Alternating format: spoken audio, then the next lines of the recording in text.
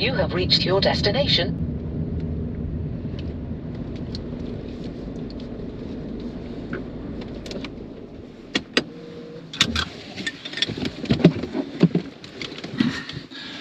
Hi.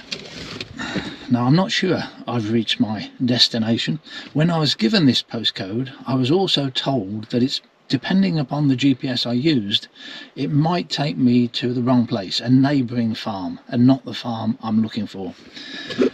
So last night I went on the computer and I worked out the what 3-word address for the farm that I want, and now we're going to swap over to that on the mobile and double check I'm in the right place. So I've already put the address in the mobile, and yeah, it's already coming up.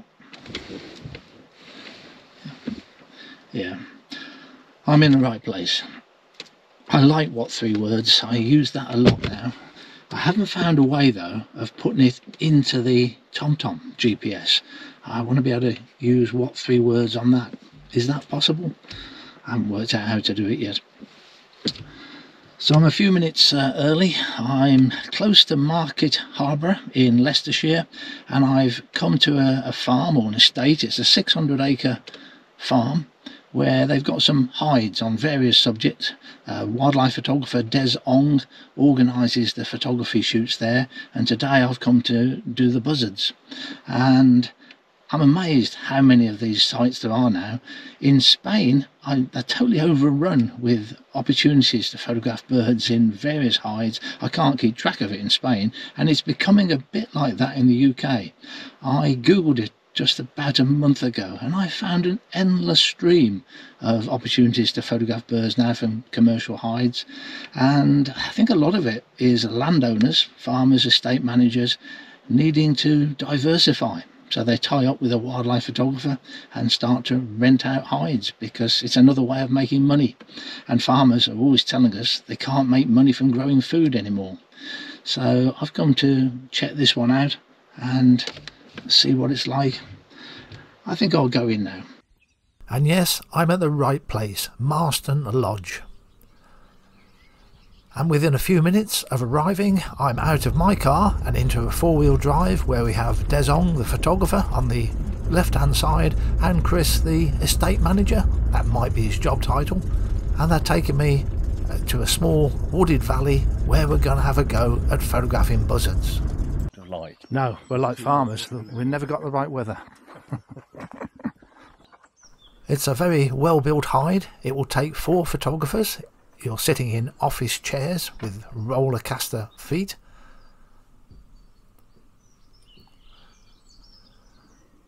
And Des has got the important job here. That one-way glass needs to be cleaned, both on the inside and the outside. There are excellent advantages to shooting through this one-way glass. It soundproofs the hide. You've got to be very clumsy to be able to disturb the bird, and you've got great vision. You can look all around and see what's going on. There is a portaloo in a separate compartment of the hide. What's very noticeable is the glass is slanting. It's not vertical. And the great advantage of that, I would imagine, is the bird is less likely to see its reflection in the mirror that you can see from outside. That's a good idea, and I haven't really noticed that in other hides before. Now this one-way glass can vary. I've been in some in Europe where the quality is very poor, but Des tells me the quality of this hide is excellent. Once the glass is clean, Des and Chris disappear and leave you to the waiting game. What's unusual about this hide for buzzards is we didn't have to get in under the cover of darkness. This bird's been coming in for a long time here. So we got in at 11 o'clock and Des is going to come back to me with the estate manager Chris at 2 o'clock. So quite a short session for buzzards. I'm used to having to wait much longer for them.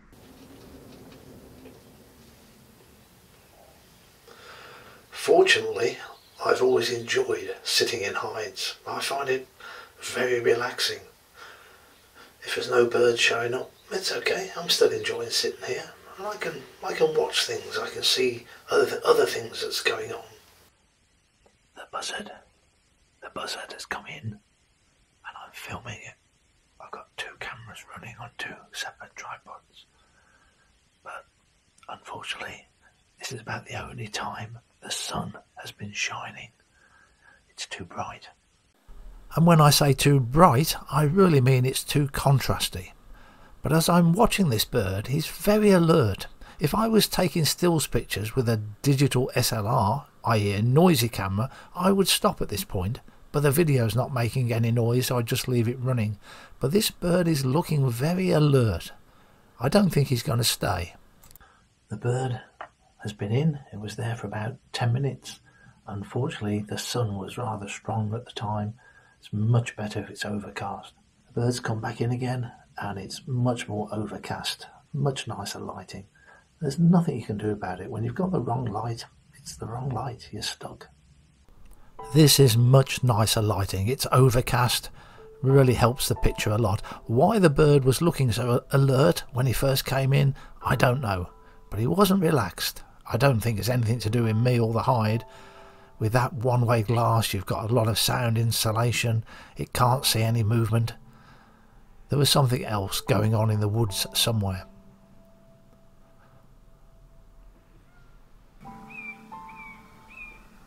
But once he comes in and he settles down, he's there for a long time. You get plenty of pictures. Here's a few stills that I took in the very contrasty light at the beginning. Too many highlights, too many shadows. And then much nicer, softer light. All of the stills pictures are taken with the OM1 camera on the 150 to 400mm lens, and the shutter speed was around 6/40th of a second, with the lens wide open at 4.5, 1600 ISO. You do lose a little bit of light when you're shooting through this one-way glass, probably about 1 stop, but optically the glass was perfect and no colour cast either.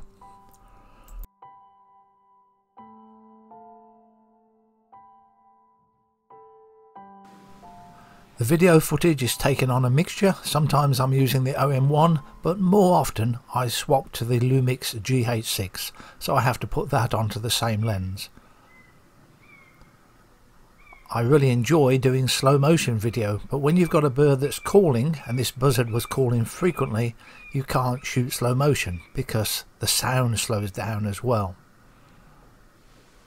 So apart from the final clip, everything's at normal speed here.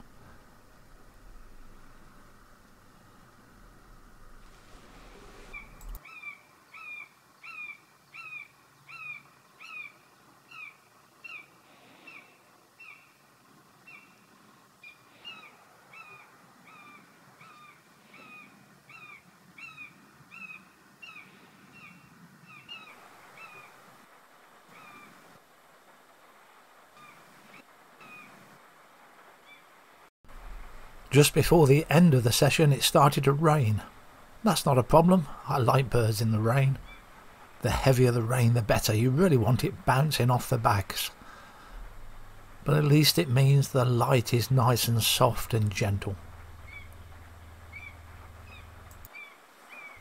So this is the slow motion clip right at the end, rain coming down and the bird about to leave for the last time.